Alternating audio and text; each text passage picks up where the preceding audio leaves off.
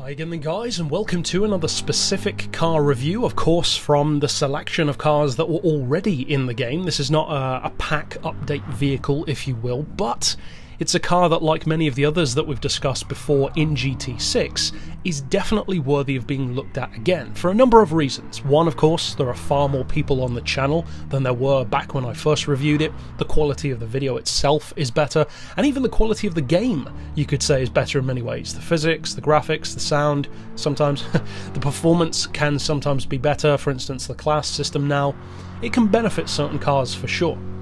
And this vehicle is one that I think is very important to review, not because necessarily it's going to dominate everything it comes up against, of course not.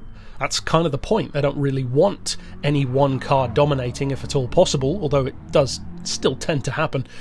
But it's a car that's easy to discount for a reason that I've mentioned with a number of cars, because this car is of course the C7 Corvette Stingray. Now a lot of people are probably thinking, yeah, it's cool, it's a nice Corvette, but I want the Z06, I want the newer one, I want the faster one. And yes, you could make an argument for that. Of course a Z06 would be very cool, but Gran Turismo and Polyphony are kind of notorious for not adding the latest car until quite a while after it's the latest. They tend to add a latest car about 2 or 3 years later. So expect the Z06 sometime probably in Gran Turismo 7, if I'm honest, and maybe it'll come to this game, but I'm not holding my breath for it anytime soon. However, does that mean that you should discount this one? That is the question, because you'll notice something interesting about this car, and that is the name. Because usually the base model Corvettes are not called the Stingray. If you look at the C6 or the C5, they're not called the C5 Stingray, they're not called the C6 Stingray, they're just called the C5 Coupe, or the C6 Coupe, or Coupe for Americans. This is called the C7 Stingray. Now is that just a play on the name to sell cars? No, it actually isn't, because Stingray is an important name for Corvette. It signifies their more advanced models, not a Z06, that's a totally different animal. The Stingray tends to be their more technically advanced, they're more engineered, they're over-engineered model, if you will, the one that takes it to the next level. Not necessarily the most powerful on the grid, but the one which is that little bit more focused on being a great all-rounder. Even as far back as the classic Corvettes, that was the point of the Stingray. That is exactly the point here, and as soon as you drive it for the first time, if you look at the interior for instance, even if you look at the outside styling of the car, you can immediately tell that this is not your granddad's Corvette. This is almost like a time warp from the C4ZR1, which is my personal favourite Corvette of all time, to today. It's almost like they bypassed the C5 and the C6 completely and jumped straight from that car to this one. In a very specific way. This is a technologically forward-thinking Corvette.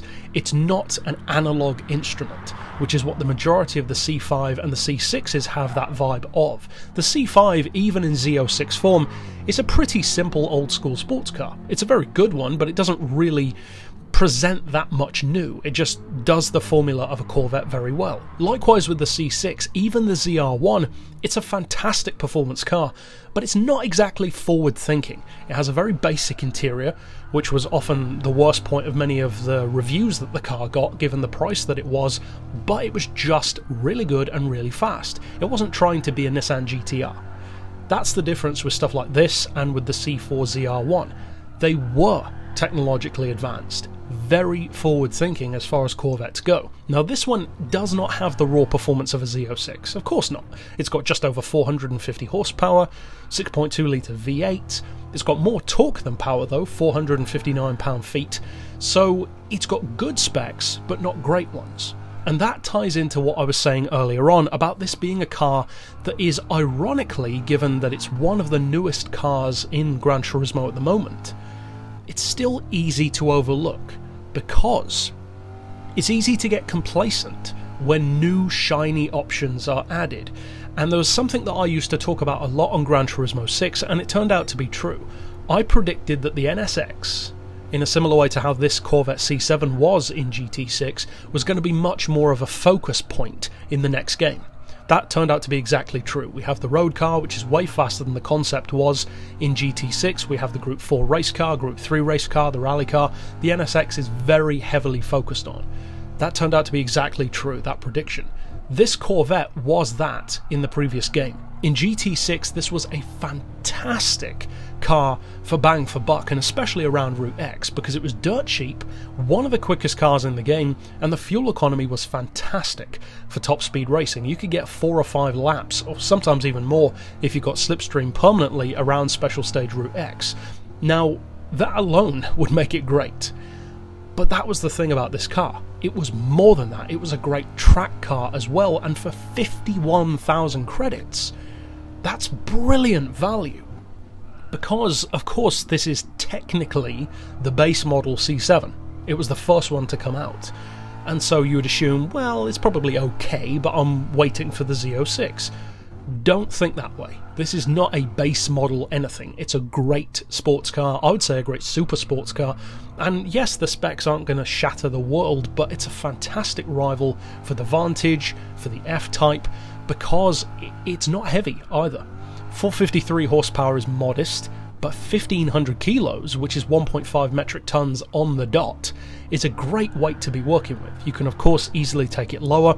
The basic horsepower per ton straight out of the box is 302, which for its power is not bad at all, especially for a car that weighs that much. It's not obscenely heavy, but it's no flyweight. And across the board, it gives you so much to work with. And crucially, it gives you a lot to work with for such a low price. That's like half the price of a GTR. And the GTR is already one of the cheapest performance cars you can get of its type. So to be half that price again is very impressive. It's like a third of the price or even a quarter of the price of many European rivals from brands like Mercedes, Jaguar or Porsche. And that is the great thing about Corvette, and I would say that's the great thing about a lot of American performance cars. I'm a huge fan of American cars, old ones, new ones. I don't love them all, but one thing that they offer is very similar to Japan, and I've mentioned this before because it's true. Value. They give you huge bang for buck. They are good as circuit racers, deceptively good in fact for racing. They're great in a straight line, which everybody already knows. They're great drifters, pretty much straight out of the box, and they give you so much to work with for such a low price. That is pretty much across the board as far as American performance cars go. Now, I would actually give the edge as a track car to this Corvette rather than the Viper, because the Viper has more of a straight line inclination, in road form at least, whereas the Corvette has always had a little bit more of a track focus to it. And to me, that really pays off here. It's a fantastic super sports car overall. 51,000 is barely anything to pay for something this good. And although I'm not saying this is going to dominate every race you enter, of course not. That's kind of the point of the classes, but don't discount this car just because there are new shiny options out there. It's still a great one. It's still a really good Corvette, and it certainly honours the Corvette name. I'm a big fan of it. Maybe we'll get a Z06. Maybe we'll get others in the future, but even if we don't, this is still a great car. But that's it for this pick overall. Of course, I'll see you guys next time, and for now, as always, thanks for watching.